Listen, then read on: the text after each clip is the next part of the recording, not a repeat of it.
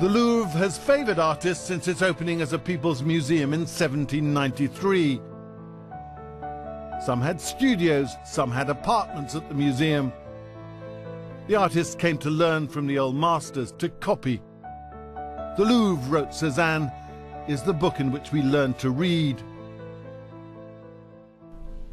Small, but absolutely perfect. This is the painting that Renoir regarded as the most beautiful in all the world. Vermeer's The Lace Maker. Van Gogh was equally entranced by the colour harmony, the arrangement of lemon yellow, pale blue and pearl grey. Vermeer liked expensive pigments.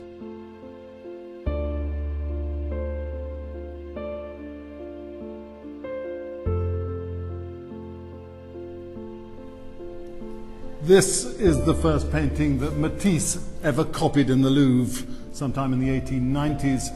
It's by Chardin, and Matisse described it as being magical. Matisse studied the painting under a magnifying glass.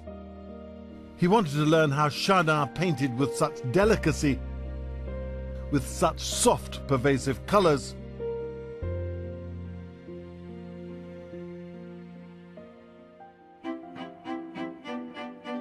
The Louvre still has a strong copying tradition. There's a one-year waiting list. Each year, 150 copyists are let in. The museum supplies the easels and the stools, but not the canvases or the paints. Anyone can apply to join an illustrious roll call.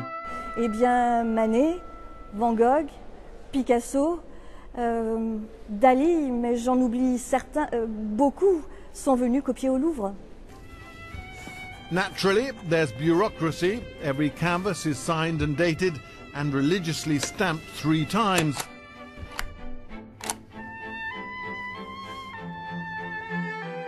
And you can't copy exactly. Dimensions must be smaller. But you can also do your own thing, include the floorboards as well, and still instinctively strike that artistic pose. These copyists were working in a gallery devoted to a cycle of Rubens paintings. Is there a sense in which you live with Rubens for the 3 months? Oh yes, I live with him, and sometimes I become Rubens. You know, I will tell you something. When I paint, and I make a mistake, like here, for example, and I look at the painting, and I see the same mistake. So you see he made the same mistake you did? Yes, it's fascinating. The day when this happens, you are very happy. What does the Louvre mean to you? The Louvre is the most beautiful studio in the world, you know, for me. A real school, a real paradise, you know. I'm happy when I come here, very happy.